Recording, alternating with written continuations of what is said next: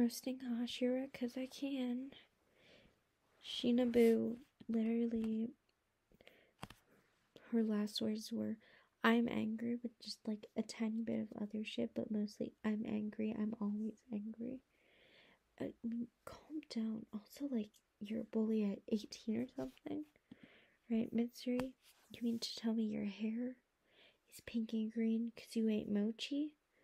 Also, how do you believe a demon slayer that's literally a lower rank than you? Well, I guess he was higher because you were at the start, but I mean, he was literally blushing when he told you. This is the uniform. And no one else wears it. You still don't change it. Starting to feel like female Mineta to me.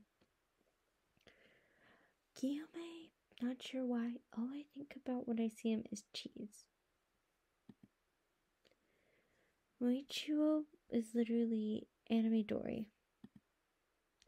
When Goku says tasty after every bite, I mean, I know your family is more Brocken than a depressed gotcha kid, but still, maybe I should say tasty after every bite at my next meal and see how long it takes to piss other people off.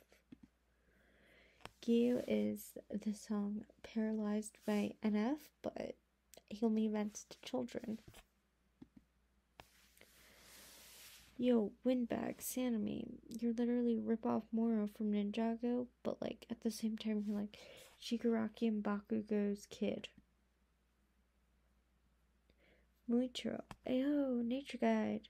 Is this the lost man you were looking for? Cause he looks like hippie Zenitsu and Inosuke's child. At the same time, literal nature guide. Finally, we have Tengen. He looks like a Seiki K character, just as she no be. Acts like an immature brat, has special mice, flashy in the I am a Chad way. You literally wear Christmas nails all year round, like just to be extra. You make Hunter x Hunter's one shinobi character from like the first few episodes look like literal poop. You have 3 wives, but you literally have a favorite out of your 3 wives.